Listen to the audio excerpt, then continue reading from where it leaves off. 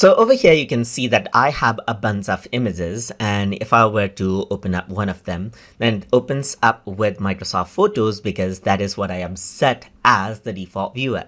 If I were to right click on Microsoft Photos right here, then you can see that create a video with Microsoft Clipchamp is an option.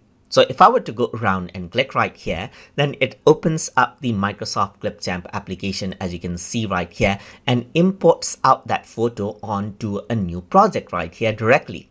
Let me just close this and do the same with videos right here. So if I were to go around over here onto another folder, so let's just go around onto my videos folder right here and open this up. So this as well is set to opening with Microsoft Photos in my case. So if you have a video open up with Microsoft Photos, you can go around and simply click on this button which says create a video with Microsoft Clipchamp. And once you click on it, what happens is that this particular video that you're seeing will be imported as a Microsoft Clipchamp a project right here, and you can continue editing it around.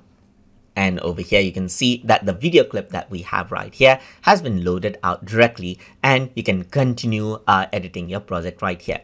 Right now, it's saved as untitled video. So I'm just going to go around and name it as TutorTube Project 1 right here, just like this. And then it'll be saved along with all of your other videos right here. So you can see that this is what you have right here. There's the TutorTube Project 1 and the image that we imported as another project right here. And that is how you can import out to Clipchamp directly from Microsoft Photos. So hope you guys learned something as always. And as always, please like, comment, share, and subscribe.